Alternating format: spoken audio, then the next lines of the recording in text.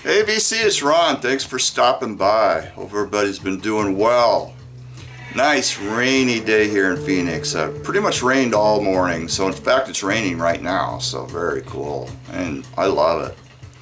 So before we get going with the records, I want to take the time to welcome all my new subscribers. I've been picking up a lot lately over the past couple of months, and I really appreciate everybody signing on, and I hope to stay with me.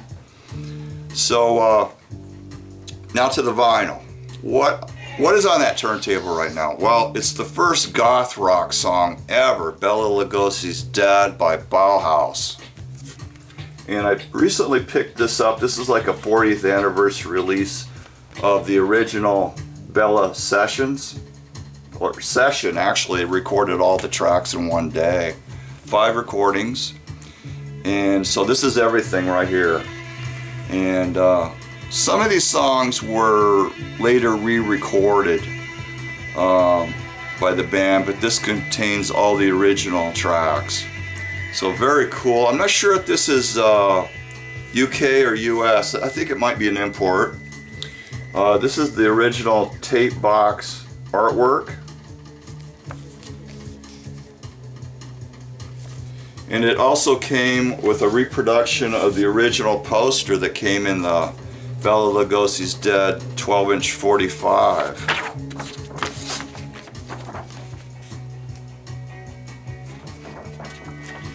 Just a great track. I mean, once you hear this song, it just sticks with you. You'll never forget it. That's a sign of a great song.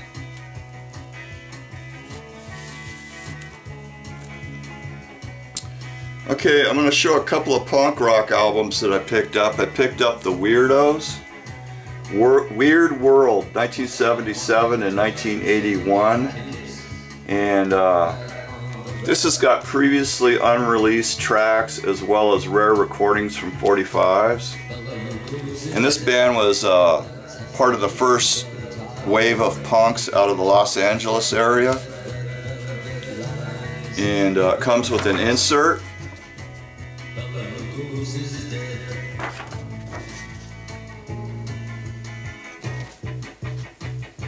It was released in 1991 on Frontier label.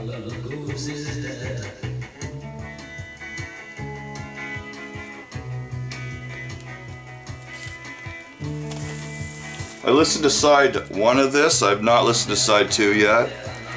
Now this is a bit more raw and punkier than their Rhino release. And I haven't passed judgment on it. I liked it. I gotta listen to the whole thing. I gotta listen to it a couple of times and then I'll really get a feel of what it's like.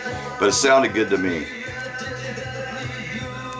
Now this one I think I liked a little bit better. And it's Eddie and the Hot Rods, Teenage Depression.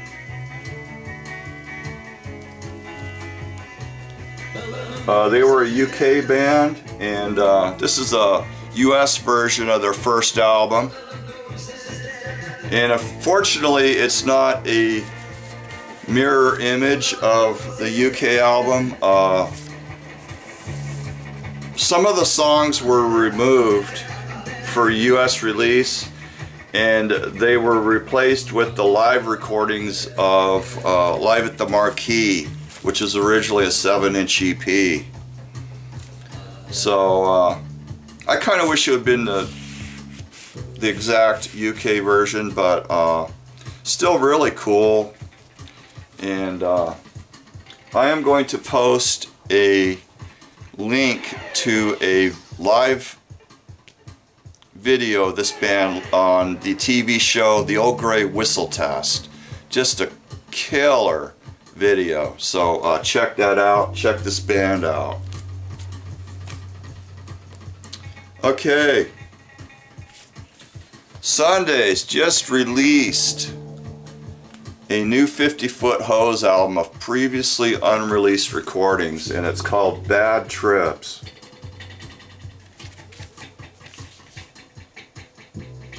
This is really good. And it was released on Modern Harmonic, which I think is a sub-label of Sundazed.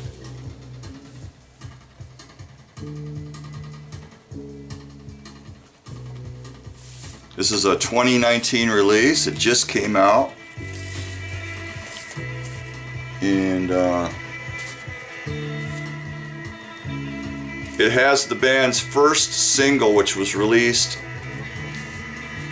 in 1960. I guess it was released in 1965, either 65 or early 66. It was recorded in 1965 at one of the band members' house. And both tracks are just heavy psych instrumental freakouts, but they have structure. I mean, it wasn't like a free-form thing where everybody just do your own thing. I think it was actually planned out, and just amazing. They present Bad Trip in 33 1/3 speed as well as 45 RPM speed. And so it could be played either way. It's got a couple of alternate versions of songs that are on the album, as well as 4 tracks that were not on the album, and also the 2 tracks from their Mary Jane 45. Here's a picture of the band.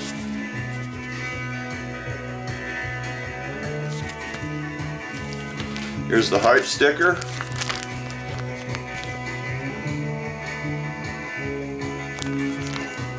So this was definitely one to get.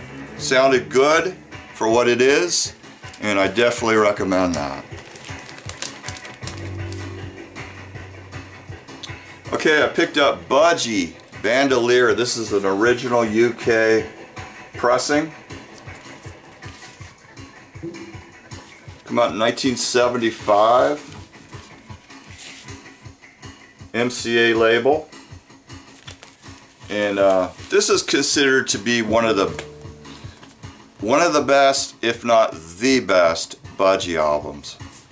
And it's just got this amazing closing track, Napoleon Bonaparte 1 and Napoleon Bonaparte 2, which closes the album. It starts out, part 1 is sort of this gentle ballad, and then it just goes into this amazing heavy riff song that for me to describe it, I would say think of Heart's Barracuda. It has that kind of a riff, but this predates that song by 2 years. So just awesome, underrated power trio right here. If you don't know this band, you really need to look into them. And I love this artwork. It reminds me of a takeoff of Planet of the Apes. You know, the soldiers were on their horses, you know, but instead of apes, they're birds. So excellent. Here's another one that I picked up. It's Juke and Bone. And these guys were out of the New York area. This is hard and heavy blues-based rock. It come out on the RCA Dynaflex label. And this is their second album. They only had 2 albums. This is their second and final album. And I did read that the band is reunited and they're planning on doing some gigs in the New York area later this year.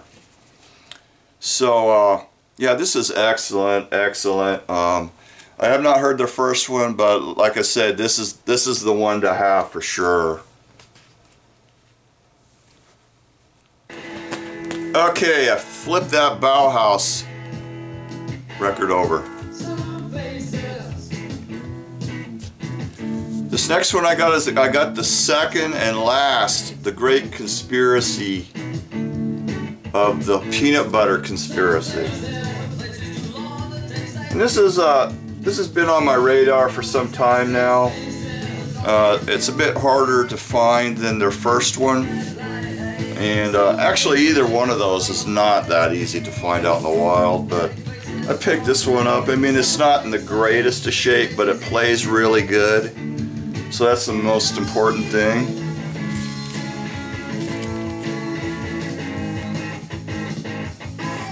I thought this is a really solid, good album. If I had to gripe about anything about this album, it would be the harmony vocals. Male-female vocal, you know, that typical San Francisco sound for sure. And I think if it had been a little more freaky and not as much harmony vocal, it would have been a lot better album. Okay, here's one on the Tetragrammaton label. Steve Barron or Barron Quartet. And this come out in 1969. I'm trying to remember. A lot of this stuff I've not looked at it in a while. I think this came out in 69. And there's the label. This is just really good folk styled rock. And the opening track, The Mother of Us All, that's just one that it really grabs you and sticks in your head for a while. Really, really good song. In fact, Pete Townsend really must have admired this band because he actually did some liner notes on the back cover for the band. So, yeah, excellent. Not one you see around much, and well worth checking out. Then I got the last album by the 1910 Fruit Gun Company. And look at that cool cover. Yeah, this has got a little bit more of a heavier sound. They're going in a different direction with this album. It's not that lightweight, teeny bop, bubblegum stuff that they'd been doing. It's got some cool psych moments on it, and a lot of organ, and yeah, pretty cool, man. I mean, I would say check this one out for sure. It's on the Buddha label.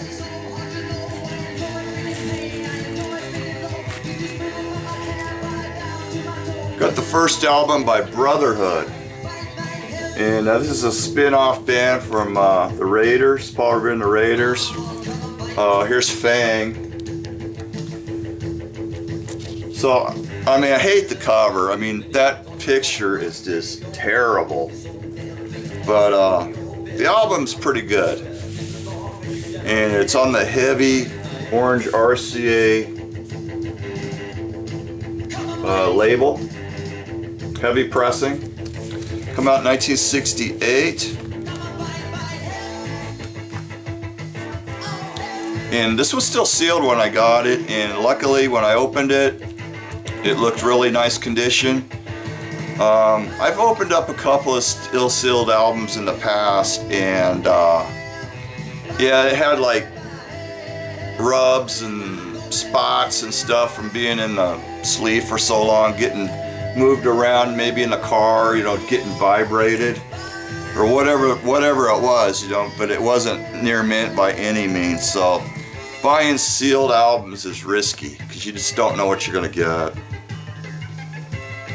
Picked up the last Tom Rapp, Pearls Before Swine, Beautiful Lies You Could Live In. It's come out in 1971. And it is a white label promo. This is a really good album, rates about 4 stars. My only complaint with it, when it comes to Tom Rapp, I really like his moody ballads. I mean, that's mainly what the guy's known for doing. And this has a couple of more upbeat songs, which kind of breaks the mood of the album. But like I say, it rates high. It's one of the better ones after the first 2, Pearls Before Swine. It's definitely one of the better ones on the Reprise label. So glad to get that. There was one that came out after that that had the Pearls Before Swine banner, but that was actually stuff that Reprise pulled out of the vault against Tom Rapp's wishes. So he was not pleased that that stuff got out. Okay, let me show a few British things real quick. Fake stereo copy of the Spencer Davis Group on the United Artist label. So now I have all the US Spencer Davis Group LPs. Now this is, I didn't know this before, but that's of course Steve Winwood, but that's his brother. That's his older brother. I believe his name was Muff. It's probably a nickname. So that's Muff Winwood. Picked up a mono Trog's Wild Thing, and the cover's beautiful, but the vinyls. This is actually, yeah, this is actually one of the monos that has mono cover, mono labels, but it plays reprocessed stereo. And there's really, you gotta look in the matrix to look at the matrix code to determine which pressing you have. So yeah, I thought I was getting a mono copy, and it's fake stereo. But a really nice cover. A bit different from the stereo. Here's the stereo. So this has got different color Wild Thing, and it's in a different style of fonts.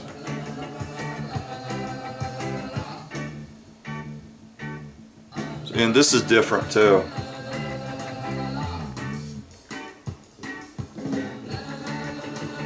So kind of interesting. Okay, I picked up a couple of Beatles bootlegs. This is an oldie. Those were the days. And I think I might have had this on cassette a long time ago. I think a friend of mine had it and I recorded it from him because it just sounds really familiar. I recognized a lot of this stuff that's on here. It's on the Contraband label, although it does have blank labels. So, pretty nice shape though, and I got a really good price on it. So, and old bootlegs like that, you know, if the price is right, I'll definitely grab it. Here's an old picture disc bootleg, Casualties. And this is the original release of it. Later on it came out with a much clearer front photo, and it didn't show the casualties up here, and the back had all the track information. It wasn't cut off like it is here. So it's kind of a new improved version of this, but this is the original version. Discog says that this came out in 1980, so it's old. And this is the bag. It didn't have a cardboard cover with it. It was in this bag. And you know, you can see the wear where the record has been in there for a long time. It was melt sealed at the top. You can see where they opened it up. And I was doing some investigation on it, and it appears that this is the way that it came originally. Although some of them did have a black cardboard die cut cover. This version came like this. Okay, one more. Sonic's 10-inch.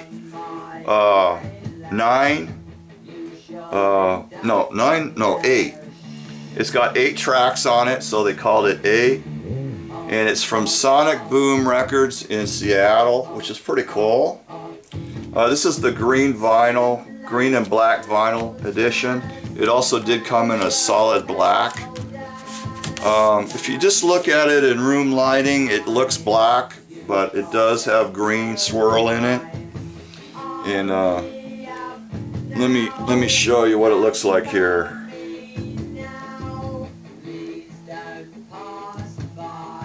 Hopefully you're getting that.